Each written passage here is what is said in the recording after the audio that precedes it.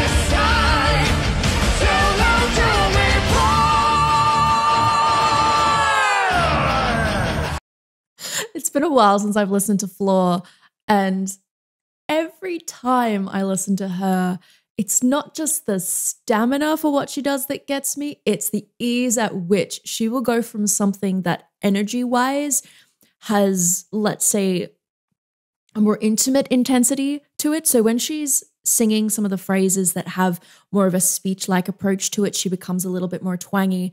And then she absolutely kicks it in the gut for this belt up. It is that switch of energy. It just, it's pretty amazing. She starts off with something that is lighter mass-wise. She's in a second register at the beginning. It sounds like a modified classical setup. We've discussed this before. Floor's ability to move between something that is more of a legit musical theater sound. So legit within the musical theater realm means modified classical. And there's two different kinds of legit musical theater, but that's not what we're talking about here. She will switch between something that is more of a modified classical sound into something that is so contemporary. And the biggest difference is the amount of mass as well as the tone that she uses when she goes between these two sections. So we're back here with our very first, I guess, vocal idea.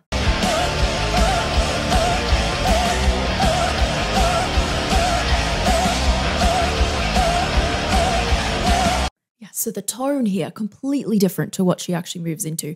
It's a little bit lighter mass-wise. Funnily enough, where she is here in the beginning, that same strength of her cracothyroid muscle, which is the muscle that allows the vocal folds to lengthen and become thin enough to give her that kind of tone, is the exact same muscle that she would have to use and have in perfect balance with what we call the TA muscle or the thyroid muscle. This creates shorter and fatter vocal folds that gives us kind of like our mass sound. The coordination between those two muscles, CT and TA, is what also allows her to have this highly energetic belt sound. I'm pretty certain I've broken this down before, but it's been a while, so I'm just need to dive into this again because the variety of not just tones, so we have this first section, thin fold, slightly lowered larynx, a little bit lighter in tone. I mean, she's still having a support under that because with thin folds, you can quite easily use too much air and then that winds up blowing the folds apart and you wind up with something that's too breathy, like there's just too much tension happening at the vocal fold level because you're trying so hard to get a high note that you wind up introducing more tension than you actually need in order to get to the pitch, because I mean, in order to get up there, your vocal folds have to lengthen, but if there's tension in that lengthening, they might not come together as easily. You wind up with breathiness in the sound. But she goes from that tone in the beginning to this speech-like setup here.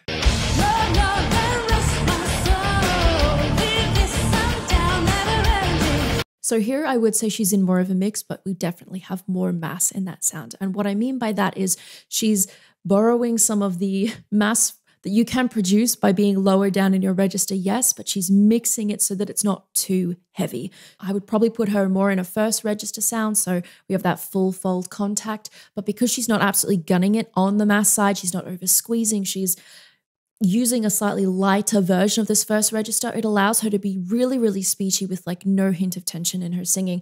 And it's something where if you are a singer who likes to, I think other people refer to it as pulling chest, I personally refer to this as taking too much mass upwards or trying to carry too much mass up. This is how you would get around that. As you are moving up through your range, you want to make sure that there's enough twang there so that you have perceived volume and that you aren't squeezing or trying to keep it too heavy at the vocal fold level, because it will hit a point where that TA muscle, the one that makes things shorter and fatter, might overpower that CT muscle that's trying to get you the length. But you need the length in order to have the pitch. So if they're fighting each other, you wind up with something that's really heavy and your chances of breaking that sound or having a sound that's not as reliable kind of goes up. So what Floor is doing here is something that I try to get a lot of singers to do, and that is to have enough twang and speech quality there that we're definitely in a contemporary setup, but not so heavy that we wind up not having as much flexibility. We can't vary our tones as much because we've locked too much into this mass heavy sound. She's in this great mix here, good speech quality to keep it contemporary. I've said it once and I'll say it again. I love Floor's voice as a vocal role model. She does so many things, which if you were to try and emulate that, it's really healthy singing, a lot of the vocal choices that she makes. And when she does use effects that are a little bit on the less efficient side, she does them sparingly and she doesn't stay there for too long. Anyway, we are going to keep going. This is awesome.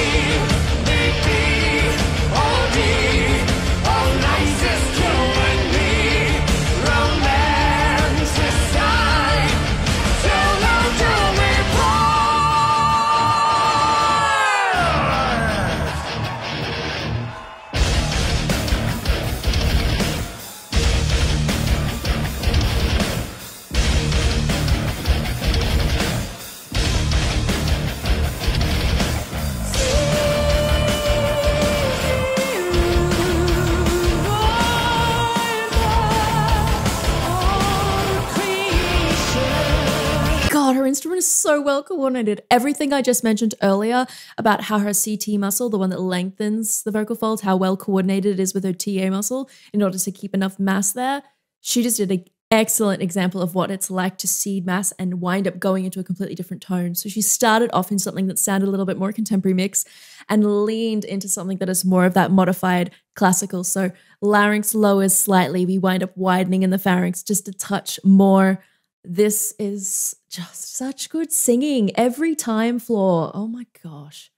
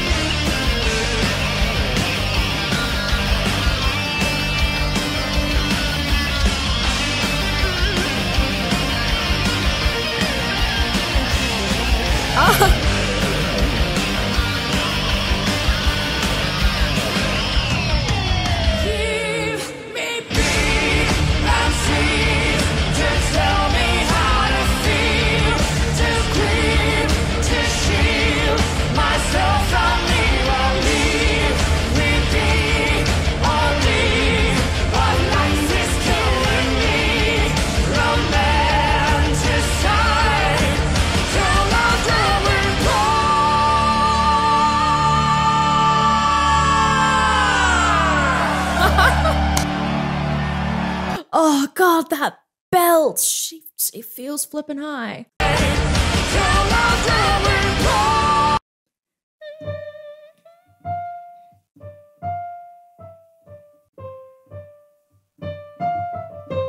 So she is going up to that F5. I mean, I've heard her do sustained belting before.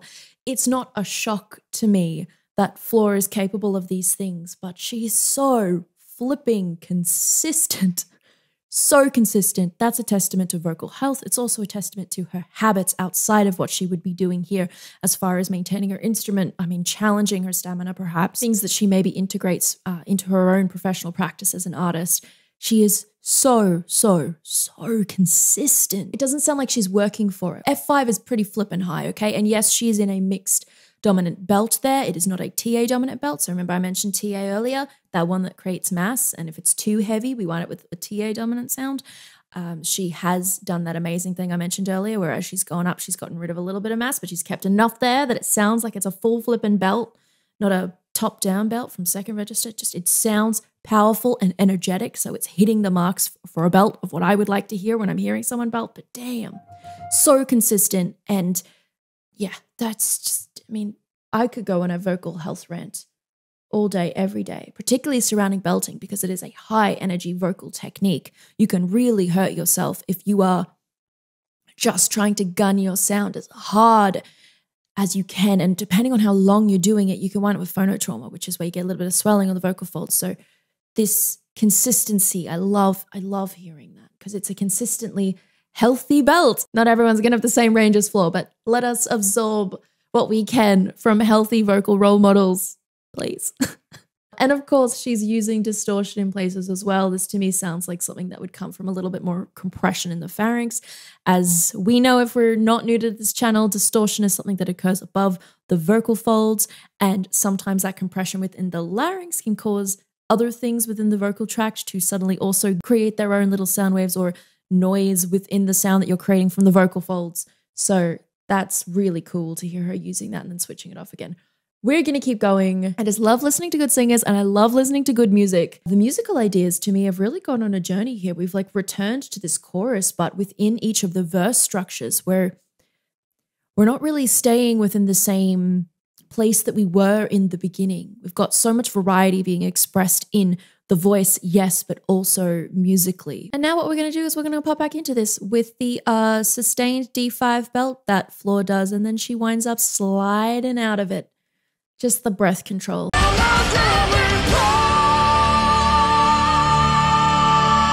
a little distortion too. Not sure if the distortion was from Floor or Marco, but we shall keep going.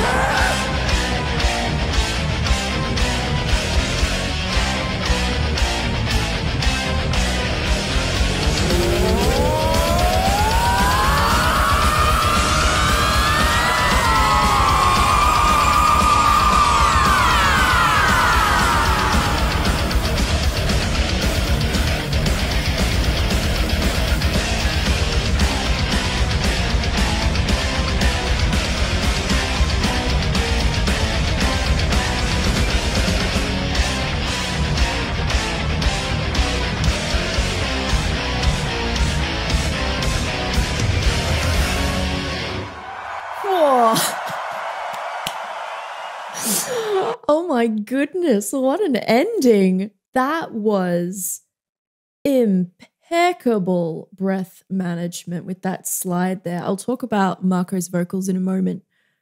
damn. I don't necessarily want to keep repeating myself, but damn, that slide. I mean, just as a little aside note, I suppose, one of the things that you get a client to do when you want to test range or if you just want to warm up is that kind of vocal maneuver, I guess you want to call it. I don't know. We call it a siren in my studio. I don't know if other studios also call it a siren, but it's basically where you glide from the bottom of your range all the way up to the top. And the thing you're aiming for is not to have like a break or a crack as you're sliding up. And if you can do that, that's usually a testament to your breath control, your management of your registration, because you are going typically from something that is full vocal folds moving together. And as you ascend, remember that CT muscle I mentioned earlier, the cricothyroid muscle, it's in charge of lengthening things. It allows you to go up in pitch as that engages and you're coordinating with your TA, rather coordinating with the one that makes things short and fat in order to allow a smooth ascension through your range. That is usually a good indicator of what your coordination as a singer moving through your range with this sound can be like. It's also something that people will use as a vocal health check just to make sure that there's nothing missing or being interrupted. Like there's no moments of aphonia where something is like cutting in and out. You can also use this kind of siren sound to make sure that your entire range is still connected and efficient. The fact that I just heard it used effectively within performance is amazing. One of the things that I would love to also speak to is how almost rap-like the amount of speech quality in Marco's vocals made him sound. And he's got this great distortion in his vocal delivery, and it just adds to this intensity within the song and the music. And of course, we've been on a musical journey this time as well. We've gone into something that is new. We've got a new musical idea, and the energy that they're introducing, not just with their vocal choices, but also rhythmically, what they're doing with their sound. Marco being super speechy, and Floor introducing elements of almost like a staccato feeling into her phrasing.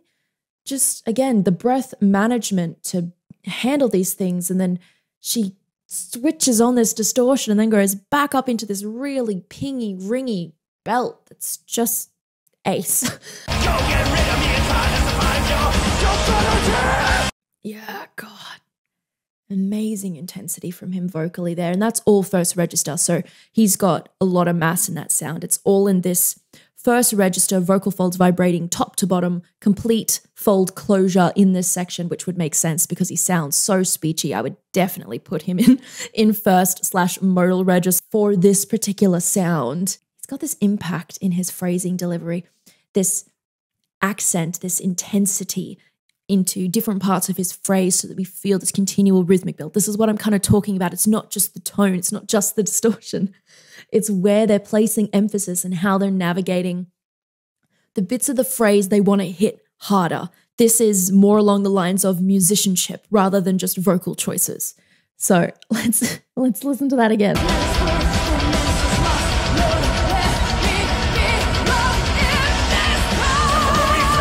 We hear that. Yes, she is not connecting all the way through that. We've got an accent on every single word, little distortion into that belt.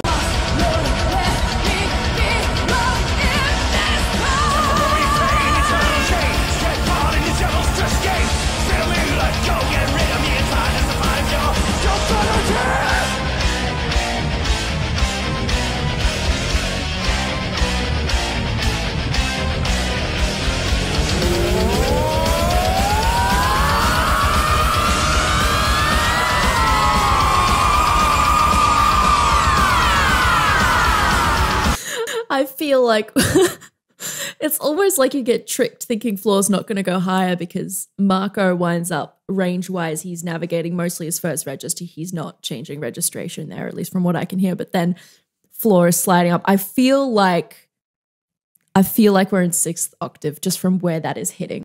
So speechy. This it's just coming down. I almost feel like there's fry from Marco as well. I'd have to re-listen to it.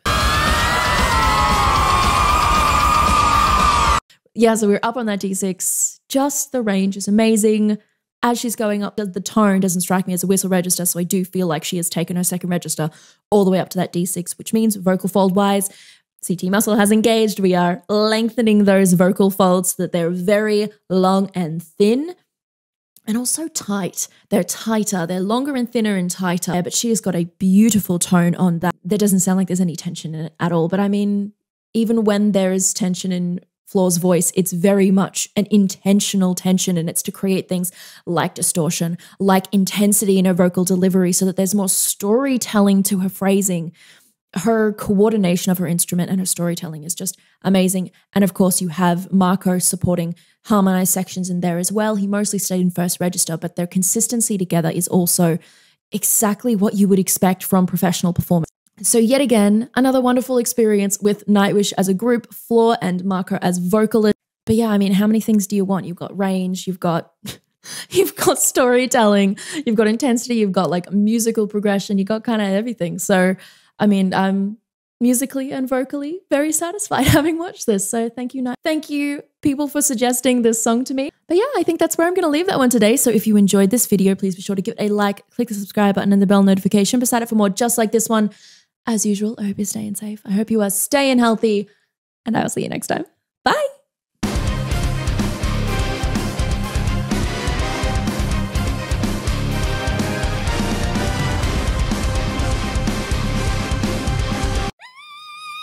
It's like hidden under my table. One moment.